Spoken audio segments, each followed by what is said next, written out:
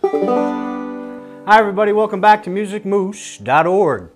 We're going to get back into the stylings now of Earl Scruggs and get into another tune, pick apart another tune, a very well-known tune in the Scruggs style called Cripple Creek.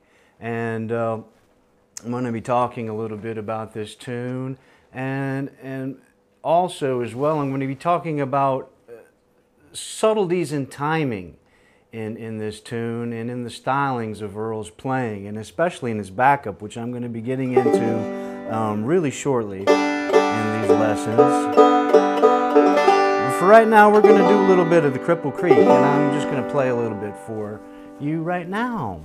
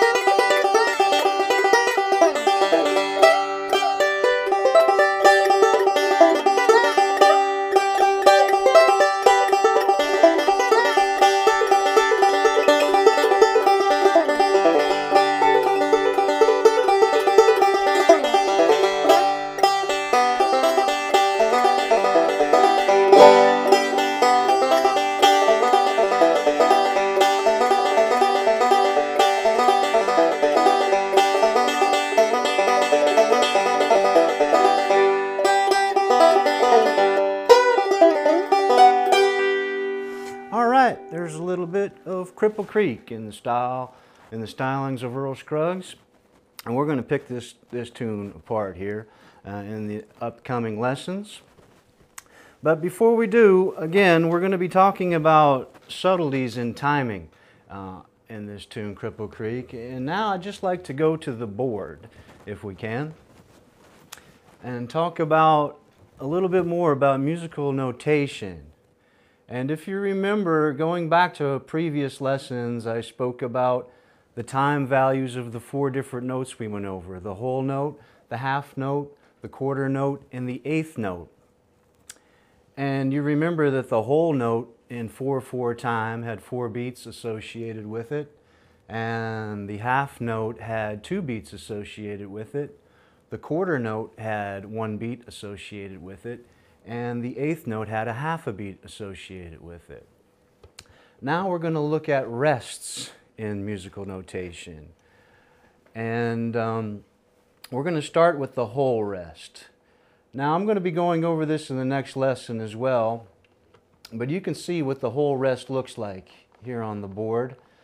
If you look on the staff of the musical notation, you'll see a little black box that's going to hang below the line of the staff, and you can think about that hanging below the line as being heavy, okay? So it's hanging down beneath the line, and that's containing all the 4 beats. Now the thing about the rests is there's no playing being done, okay? It's just in the count. So if you saw a whole rest, you wouldn't play anything, but you'd still count the 4 beats, okay? And again, I'm going to be going over this a little bit more in the next lesson. And next we have the half rest, okay? Now the half rest is just the opposite of the whole rest, as in the little black box square you see there is going to be above the line in the staff, okay? And again, when you see that, that's going to have 2 beat rest, okay? 2 beats where you wouldn't be playing anything if you saw that within a measure in musical notation. And next you'll see the symbol for a quarter rest. And you can see it's sort of like a squiggly line. Sort of looks like a leech, doesn't it? If some of you bass fishermen out there know what a black leech looks like, live bait, that's sort of what it looks like, that quarter rest right there. Again, if you see that in musical notation, you're going to be resting for 1 beat.